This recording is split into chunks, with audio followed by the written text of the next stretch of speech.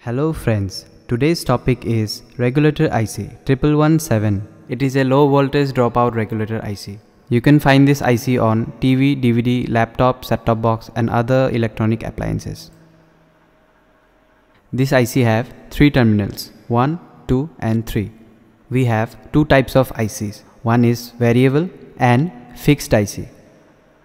This IC can give you 1.2 to 12 volt of output.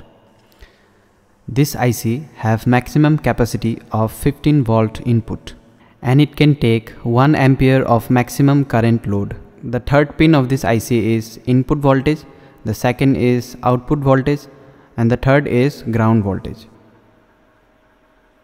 The voltage written on its body is what the IC exactly gives. In the body of IC, you can find different types of writings.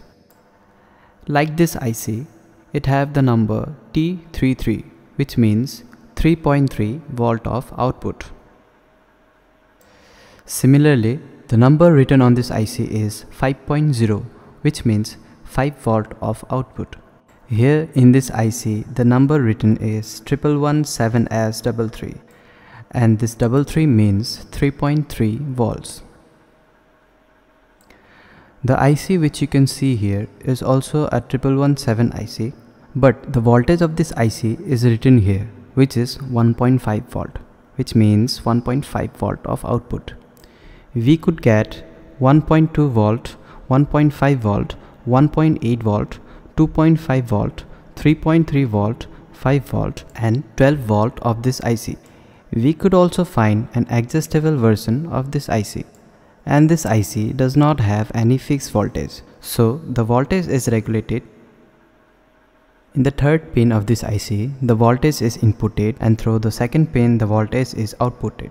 The value of the output voltage is regulated through the first pin.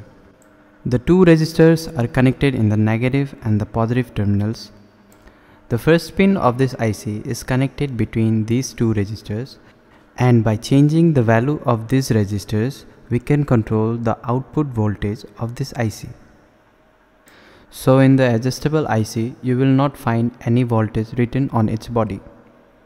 And the IC will look similarly like this, or else you will find ADJ written on its body. This IC can give you up to 1 volt to 12 volt of voltage output. Both the second pin and the heatsink terminal are the same and give the same output voltage. So friends, if you like the video, please do comment, like and share the video. Who have not subscribed to my channel yet, please do subscribe so that you never miss any new videos. Thank you.